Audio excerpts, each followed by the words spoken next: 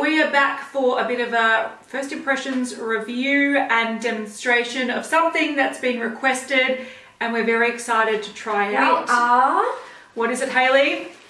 Oh, it's a little black bag. A little black bag, a little black parcel. Yeah. This is actually a Jeffree Star Skin Frost. This is the black one. The black one. The black one. So we're going to actually put this on our face now to show you what it's like, what we think of it on first impressions. And then what we're also going to do, which will be up at the same time, so check it out in the corner if you want to, because Jeffree Star was claiming that his Skin Frosts are so big and they contain so much product and they're 15 grams and they're huge, we're actually going to break it apart, weigh the contents, and compare it to another. I've got a blush that claims to be 15 grams as well. We're going to see, just out of curiosity, how much product is actually in it versus other products. So there has been claims that the pans are quite thin. Yeah. So we're going to put it to the test. We are. We're going to crack it open and have a look. Crack it open. So let's crack that open. Yes, so this is how it came packaged, and we wanted to keep it this way so you guys could see.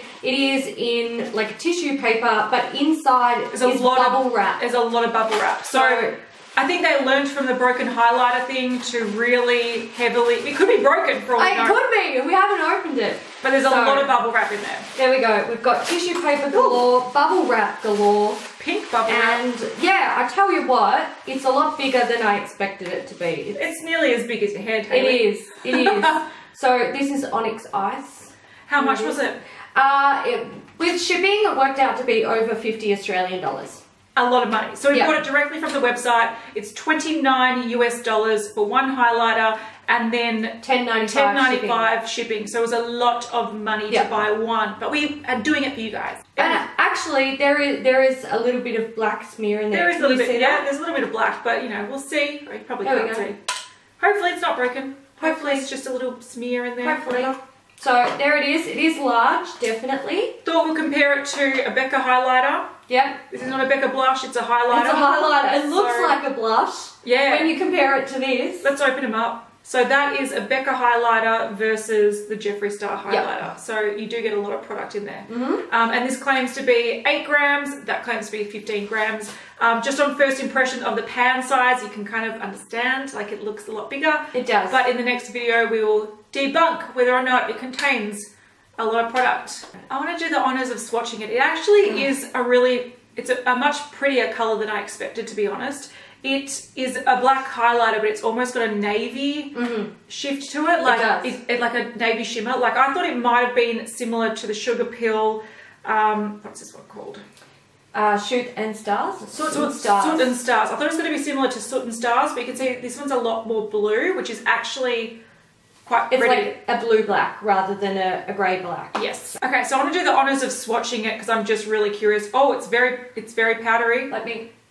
Oh wow, it's very soft, very soft. It's really soft. I can understand why they break because they are so soft. But I'm going to swatch it.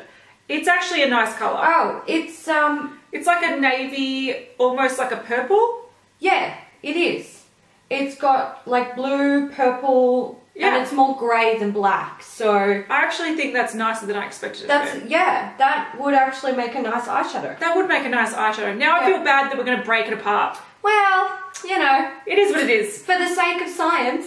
Yeah, true. Okay, so we're going to put this on our face now. We are. We're going to be brave. Let's do it. I'm going to highlight everywhere that I would usually highlight. I'm so scared. Yeah. I'm so scared. Oh my god. That's crazy. That's crazy. Let's do it. No guts, no glory, baby. Let's do it. I'm going to cover my beautiful highlighter that I'm currently wearing. Oh, Jesus Christ. I'm going to say I like the blue. I love the colour. I love the colour. I'm a little bit upset that we're going to be destroying it. Why is that so gross? Anyway, I'm a little bit upset that we're destroying it because the blue is actually a lot prettier than I expected it to be. Yeah. Oh my god. The colour, alright. The colour is great. For a highlighter. Putting aside that it's, you know, a bluey purple grey. Yeah. The colour of it is really beautiful. Yeah, I just thought it was going to be some ashy, horrible black. Yes. Oh my god, skin texture. Holy shit. That is a lot of skin texture. I'm noticing that as well. Oh god. Oh god. Right, give me more, give me more. Need more, need more. Like the Chicago cup. Oh, Jesus Christ, I highlight unevenly, clearly. One's higher, one's lower. Let's even that shit out. Let's even it out. Yeah, this is not doing, it's a very reflective. I'm going to say it does a good job at being reflective. If you had super deep skin, this would actually be very beautiful. Well, you'd have to have very, very, very dark skin. Yeah, we're talking like darkest of dark. If you were the darkest skin tone around, the blue colour would actually be a lot prettier than I expected it to be. Yeah. Oh my God. This doesn't even come out on my nose. Oh, Jesus.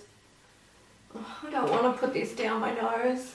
Look at it. It's actually lifting my foundation. Yeah, I've noticed that as well. So, something I've noticed before I move on to more highlighting, it's not really... You're covering your face completely. Sorry, guys. Can you see what it's doing here? It's like it's not... It's patchy. It's patchy. It's doing it on here as well. I feel like we need to do a close-up later, but it's actually looking a little bit scaly. Yes. It's not really blending with the skin as well. I kind of look like a panda. Anyway, it definitely sits, like, of course it sits on top of the skin. Mate, I look so ridiculous. Shut up. We look fabulous. We look beautiful. Jesus, it's bad. It does look patchy, but then again, I don't know what other highlighters, how they apply, because they're usually not this dark. Yeah. So we normally probably wouldn't see this patchiness. Yeah, you can see like it doesn't, we will do a little close up. Yeah. You can see it doesn't want to like stick to the skin evenly. No, it doesn't. And it takes a while to actually make a grip to the skin. It does, doesn't it? Like. Yeah. Oh God, I literally look crazy. Oh my God, I look like a skeleton or something weird. Yeah. All right, Jesus. It's not nice. Let's do it the easy way. You're covering your face completely from the camera. Sorry. Here we go. Oh, Jesus. Yeah, it is not a highlighter, guys. It is not a highlighter. But if you had the deepest of deepest skin, like the 0.1% of the population that has really, really, really deep skin, this would be like the Anastasia Beverly Hills Moonchild glow kit, like the blue. It's got the blue shift, which is actually a lot prettier than I thought. This would make a nice eyeshadow. But as a highlighter, it ain't no highlighter. No, absolutely not. But the blue's nice. You can never use it as a highlighter. Absolutely. And I don't even think like, oh God, now I've got to get it off my lips. I don't even, like talking about the darkest of dark skin, maybe, but even then it would still look dark. It's kind of weird. Yeah, it's too dark. But what it would look like, you know, like the Anastasia Beverly Hills, the purple or the blue. Yeah. You know how that's got like a blue undertone? Yes, yeah. It would have that effect. It wouldn't give you a lightness, but that shimmer would be a nice blue. But on like 99.99% of the population, this looks crazy. So I can see where he was potentially trying to go with it, but I honestly think what he was trying to do, Jeffree Star, was trying to create something controversial. Yeah. It's a lot of people bought it. Yeah. And even though it's not a highlighter, and I don't care how many people try to argue it is a highlighter, it's not a highlighter. It is. It would make a nice eyeshadow potentially, but it's definitely not a highlighter. If you want to like talk about the definition of a highlighter, what's the definition of a highlighter? The definition of a highlighter is to highlight. So there's low lights, which bring shadows, and then there's highlights, which bring light. Highlights bring the face out, low lights push the face in. So that's where this is not bringing the face out. No, this is crazy. I don't even know what this would be defined as.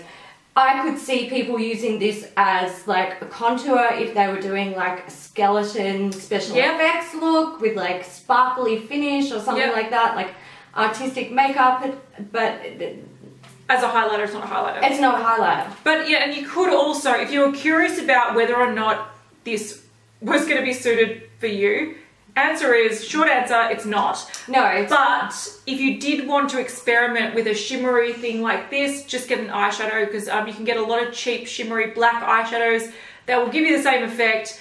But I must admit, opening the pan, I am impressed that it's got a blue tint rather than a silver tint. I think that's a smart move. Yeah. I still don't think it's any wearable than no. if it had a silver tint, but yeah, it's crazy. Alright, so I just want to show you guys what's going on with skin texture here. And hopefully you can see where the highlighter is not sticking to the skin properly. It's kind of skipping, would you call it that? Yeah, it's kind of like it skips and doesn't stick to certain places. You can especially see on my nose here where it just kind of, what even is that? Okay, so do we give it a thumbs up or thumbs down? Look, I like the colour. Yeah. Not for highlighting, obviously. I don't like the price. I hate the price. I feel like he's actually robbing people. Yeah, I know. This is crazy. I won't ever buy another, well, I won't say ever, but at that price, I'm not going to buy another one because it's crazy. It's a bit ridiculous. A $50 highlighter, if you ask me, it's a bit rich. Yeah, I mean, it's alright. The formula's okay. It's very soft.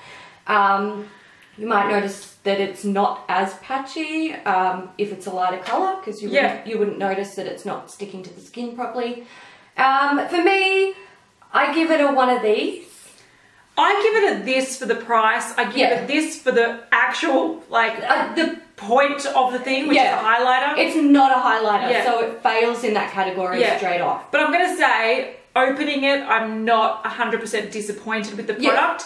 If we were to keep it, I would happily use it as an eyeshadow. So it is usable. But is it usable as a highlighter? No, it's not. And do you really need an eyeshadow this big? No, especially not that colour. Come on. No. But yeah, so if you like our look that we've created, give this video a thumbs up. If you want to see whether or not, like, how much product this actually contains and see us breaking into it and see how, like, thin the actual pan is, then check out the video up in the corner, because that's what we're doing next. I'm excited. I'm excited. I'm so excited. Thanks so much for watching, guys. Bye. Thumbs up. What? Bye. Bye.